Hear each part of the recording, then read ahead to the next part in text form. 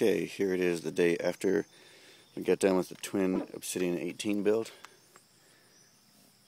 This is the CRX, that's the back hatch area. There's the two 18's. Let me get the camera back further.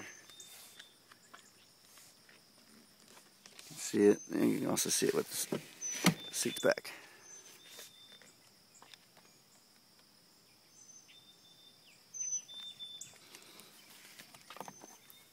And see that Derek built this box and did a very good job. We come right to the edge there. So things come down a little bit. Up and around. Same on the top. Everything is rounded over, I'm sorry. Let's go back, see the slot port. Let's go back there and take a look.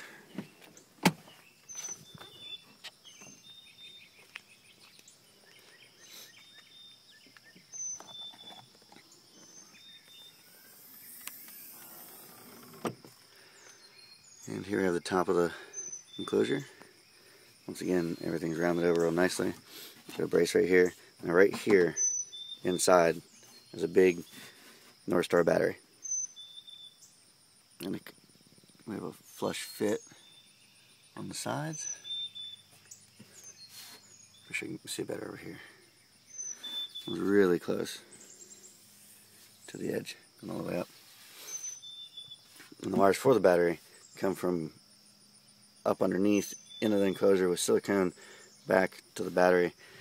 And that feeds distribution blocks up here, which are underneath this enclosure. And then also there's a distribution block underneath this enclosure with a Sundown 125.4 and our prototype OA3, which you can't see it, but it's down in there in the spare tire well. And that's the enclosure so far. I'll take another video with what we're planning as I tear apart the car.